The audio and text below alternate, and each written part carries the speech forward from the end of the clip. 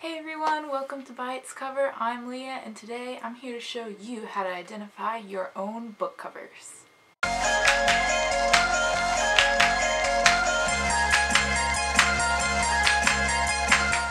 So I got around to thinking that there are millions of books in the world with millions of covers, and there's no possible way that I'm going to review every single book that you want.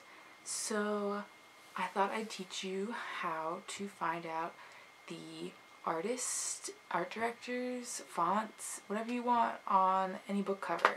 There's a method for paperback and there's a method for hardcover books, and then we're also going to talk about some self-identifying for typography and fonts, so get ready for a little graphic design lesson. So we'll start with hardcovers. I have here 6 of Crows. The first thing we're gonna look for is the jacket design, which in almost every hardcover can be found on the back inside flap of the wraparound. So in here it is at the very bottom, right under these cover samples. So we have jacket art and design by Rich Diaz. But if you watch my video for this book, you know that there is another artist involved that helps with the typography, and that I found through just some simple Googling of 6 of Crows cover design. The next thing you're going to want to find is fonts. So you're going to turn to the copyright and dedication page, and then somewhere usually halfway to the bottom half of the page, down near the summary or the Library of Congress number, will be a section about the design. So I have it down right here.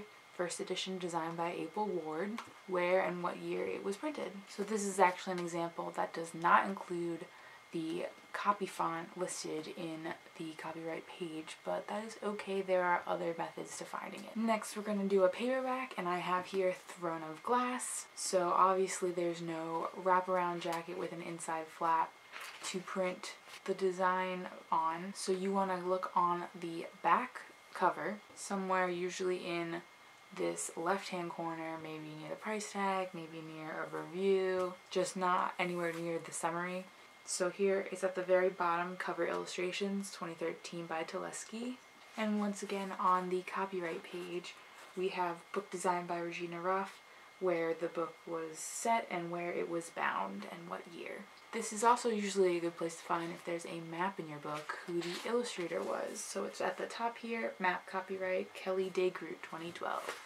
So once you've found an artist's name from a book, if you want to learn more about them, it's pretty easy to start with a simple Google search of their name. From there you want to look for pages like professional portfolio websites, LinkedIn profiles, Behance accounts, anything that's going to show you who they are, where they've worked, to make sure you have the right person, and then get a large body of their other sorts of work.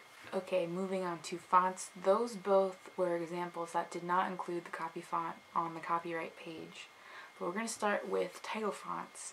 In popular series or books, it's pretty easy to just Google the name and cover font or title font, and somebody's probably already identified it for you. If it's not identified, that's a pretty good case to guess that it was hand-drawn or made specifically for this book. If it's a lesser-known book, or you really think that someone just hasn't found the font yet, I like to use a website called Font Squirrel. They make types. You can convert types into web fonts. You can identify fonts. It's just great. So we're going to go to the font identifier. You're going to click upload image, and if you don't have one already, it'll prompt you to take one. I'm going to do Throne of Glass because I know that 6 of Crows doesn't have one. So you want to try to get all of the title, or as much of the font in as you can, and not any others, or it will confuse the identifier. I'm going to rotate it to where I want. I can crop it so that my thumb's not in it and other fonts aren't in it. And then you hit maturate it.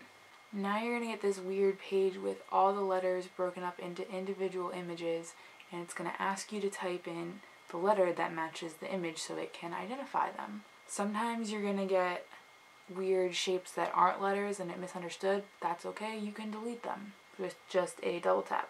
So now I've hit maturate, and it'll give you a list of possible matches down below.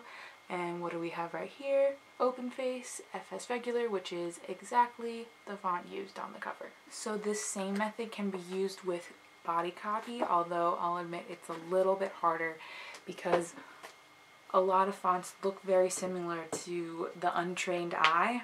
So I'm going to teach you some key identifiers of certain letters to look for when you're trying to match the font from the book to the list of recommendations that Font Squirrel has given you.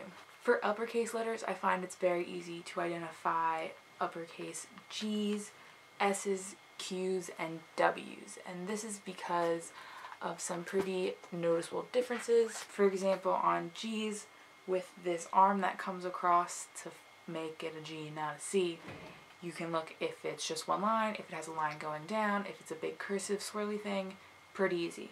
Similar to S's, how big is the bold? That's the inside space here of the S.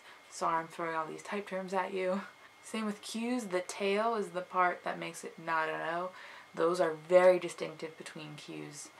And W's, I like because some just look like two V's touching, and some are crisscrossed. For lowercase, I like G's, A's, W's, and K's. G is pretty much for the same reason, because on the lower bowl, some are closed into like a second circle, some are left open. A's, you can have the one story where it's a circle with a line, or two stories where it's the curve with the circle underneath. W's I've kind of already explained, and K's, you're looking for if the top is a line or a circle. If none of those are still working for you, there's usually somewhere in a book some use of italics. I like to use F, Y, and G of italic, probably lowercase. They all get this long differentiating in the swooping when you get to italics. That's not the same as not italic. And if you haven't noticed, G is pretty much the most easy to identify character, so look for G's. So that's pretty much it. It's actually pretty easy to identify book covers. I hope you still come back and watch me identify things and talk about what I like and don't like, since I've given you all my secrets now. So thanks for watching. If you haven't already, hit like and subscribe down below. Leave me some comments.